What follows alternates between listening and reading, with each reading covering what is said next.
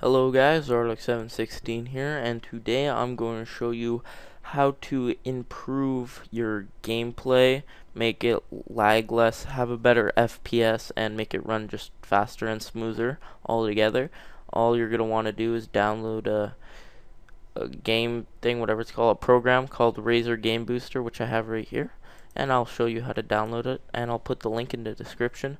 But all you have to do really is go to Google and go Razer Game Booster, and as you can see I have it right here, and it takes you right to this page, and you just click download now. And obviously I already have it installed, so just click save file and then set it up, and then it should create a shortcut on your desktop called Razer Game Booster. Open it up, click configure, and here you could close unnecessary processes and services to improve your performance. So it shows the CPU usage, the memory, and you just go through the lists and see which ones you want to shut down. It all depends on your computer and what you don't want to be shut down and what you do. So once you're done that, just click apply, choose the game that you want to play, and click on it and click launch.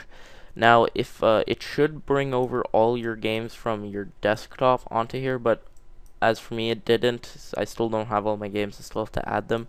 But all you have to do to add is click add, find the game location. Mine's in games, and here are all my non-Steam games that I have. So, and I would just click on one, Assassin's Creed, and then there it is, and I click open, and it will put it over here. So yeah, that's how you add new games, and that's how you download it, and that's how you use it. So yeah, I hope this helps you run games faster and smoother, and I hope you like this tutorial. Please like and comment, and don't forget to subscribe if you haven't already subscribed. Thanks for watching, guys.